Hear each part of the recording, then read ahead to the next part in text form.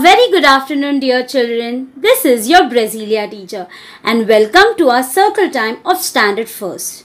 Today we are going to learn more about the environment.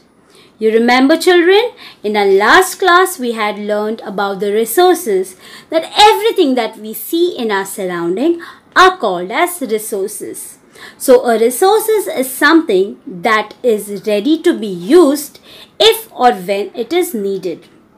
We also saw there are two types of resources, that is natural resources and man-made resources. Natural resources are those that man cannot make, we directly get from the nature. For example, the tree and the stone, the sun. Man-made resources are those resources that man uses the things that he gets from the nature for his utility. For example, the table. He uses the wood that you get from the tree, that is the nature we get from the tree, and makes furniture.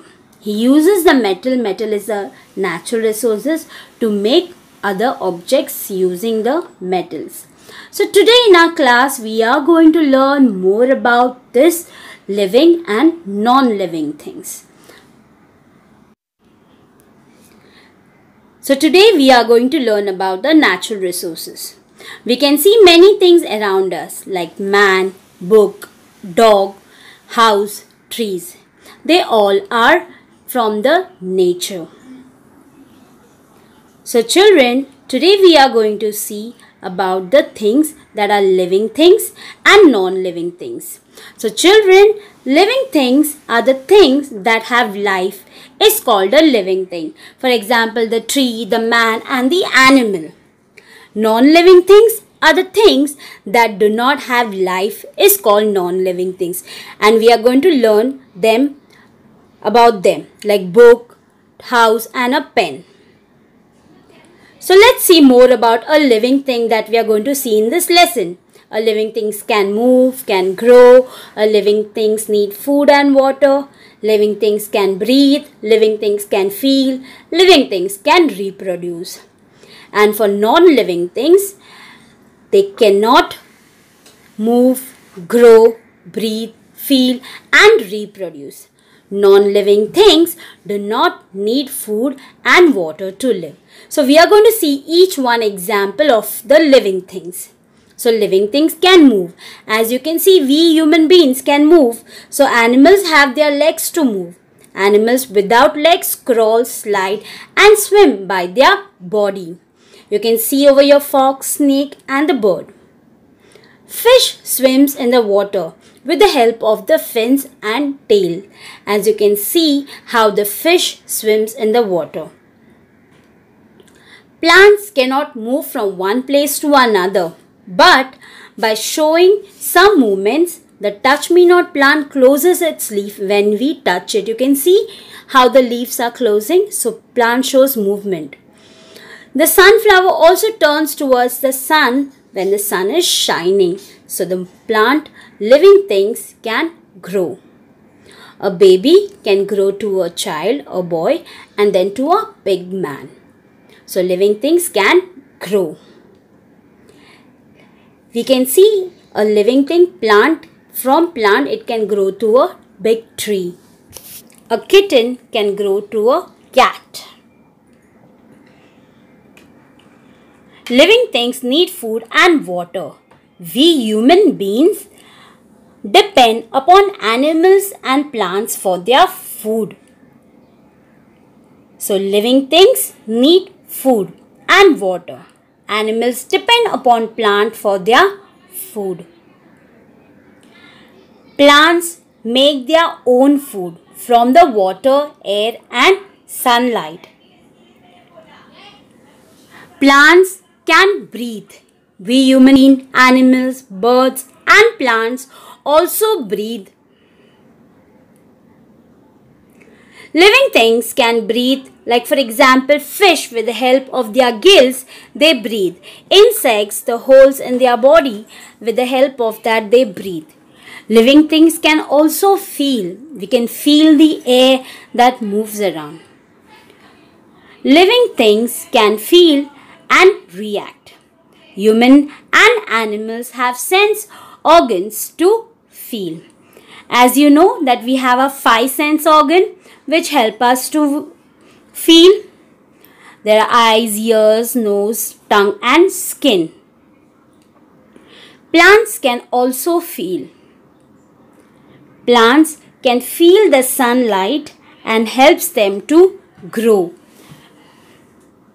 So children, living things can also feel the weather. When it is cold, when it is rainy season, we come to know. Living things can reproduce.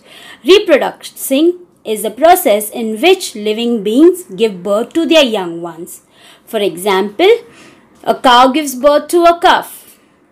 A mother, a woman, gives birth to a baby. Birds lay their eggs from their young ones, come out and slowly grow into adults. So children, seeds become plant and plants changes into big trees. So as we say, they reproduce. Let's talk about non-living things. Man-made and natural things are non-living things. A ball, a table, a toy, a car, they are man-made things. The sun, the moon and the stone, they are natural resources, but they are non-living things, children. Now let's see. Human beings, like plants, animals, are living things. Toys, books, car, furniture and building are non-living things. Living things can move. Living things grow with the passage of time. All living things breathe and reproduce. Producing young ones of its own kind are called reproduction.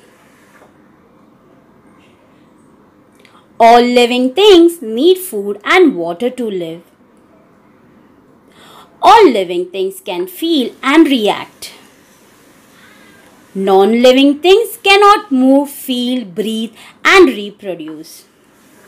A non-living thing do not need food and water.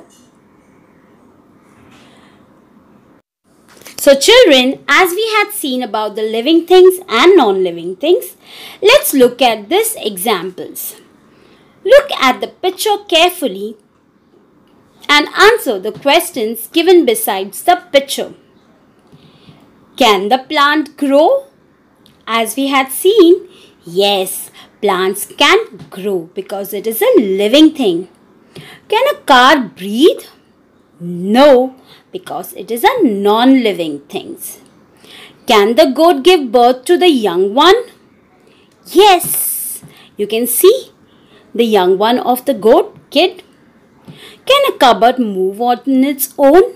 No, children, a cupboard cannot move on its own because it is a non-living thing. Now, as we had seen the characteristics of the living things, let's look at the characteristics of the non-living things. Non-living things do not eat. For example, a book never eats. Non-living things do not reproduce. One pair of t-shirt cannot reproduce another pair of t-shirt. Non-living things do not breathe. You can see the statue. Non-living things do not grow. A balloon, we need to blow it. It cannot grow on its own. So, non-living things do not eat. Non-living things do not breathe. Non-living things do not reproduce. Non-living things do not grow. So, children, today we have learned about the living things and non-living things. So let me tell you about the living things. Living things are also known as biotic factors or living organisms. They are part of the environment. For example, plants, animals and fungi. Abiotic factors are called as non-living things. For example, air, land and metal. Now, let's look at this task. Does it move on its own? Does it need water? Can it eat or make food? Does it breathe or need air? Does it reproduce or grow? Can it sense things? Yes. Because is this all alive? We can move on our own. We need water to drink. We need food. We need to breathe air. Yes, we human beings can reproduce and grow. Living things. We also have sense. So children, as we had seen that today we have learned about living and non-living things, and we have seen also that living things are also known as biotic factors and non-living things are also called as abiotic factors. Now children, we will learn about abiotic and biotic more in our next lesson.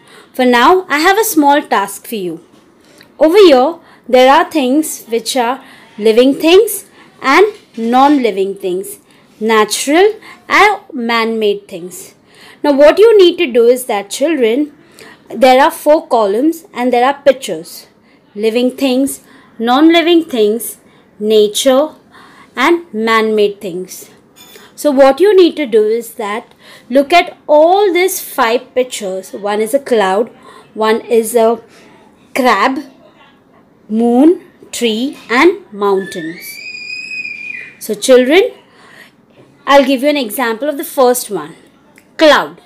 Cloud is a living thing. So I will write yes. Cloud is non-living thing? No. It is a living thing. So I'll write. It is natural or man-made? So children, here you will write yes because it is from the nature. So you understood? Remaining the same way you are supposed to do the other things. For now, bye. Take care.